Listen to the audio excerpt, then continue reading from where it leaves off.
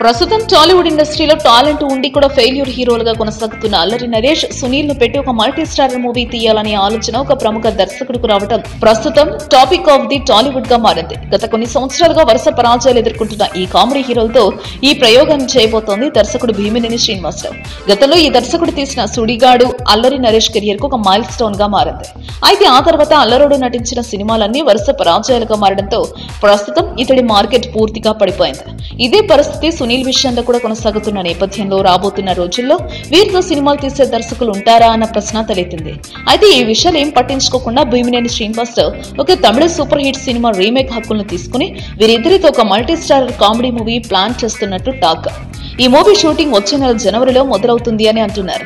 ఇప్పటి వరకు టాప్ హీరోలను కలుపుతూ మల్టీ స్టారర్ సినిమాలు రావడం చూసాం, కానీ ఇద్దరు కామెడీ హీరోలను కలిపి ఒక మల్టీ స్టారర్ తీయడం మరొకసారి కొత్త ట్రెండ్ కు శ్రీకారం చుడుతున్నట్లు అనుకోవాలి. ఇప్పటికే క్రేజ్ విషయంలో అదేవిధంగా మార్కెట్ విషయంలో బాగా వెనుకపడిపోయిన ఈ కామెడీ హీరోలకు భీమినేని ఎటువంటి ట్విస్ట్ ఇస్తాడో చూడాలి.